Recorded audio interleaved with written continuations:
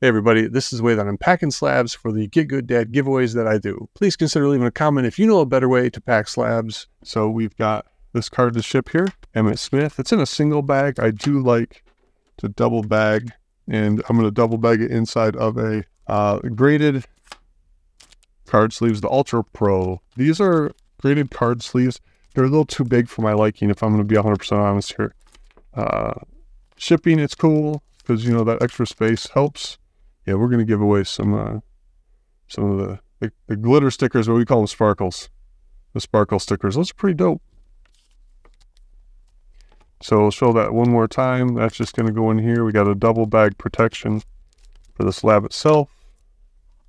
Boom, schlock, lock, boom. We need 3 pieces of hobby armor.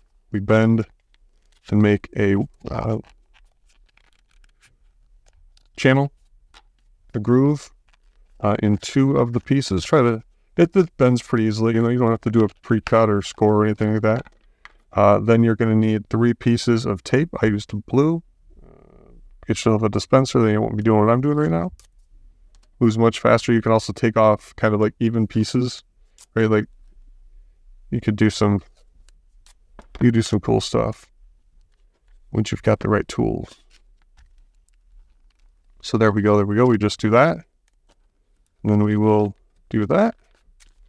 And then we'll take this piece here. Boom, boom, boom, boom. How. A little 2 there. Right about there. That's cool. So we'll hold it together. Keep it together. And we've now got that. Again, if it was a higher dollar card or somebody had actually paid for this, I would have put some hobby armor along the longer edges. But this I'm going to argue is 90% okay. We'll get there. And if, again, something happens, you just let me know, folks. Because I'm doing all this just to build some subscribers and to build a little bit of a group to hang out with and do some fun stuff, make some media with. So hobby armor and the slab inside of it, double bagged, will go inside of a black poly mealer. It's got bubbles, so a little bit of a bubble mealer. I think these are waterproof, maybe? I don't know.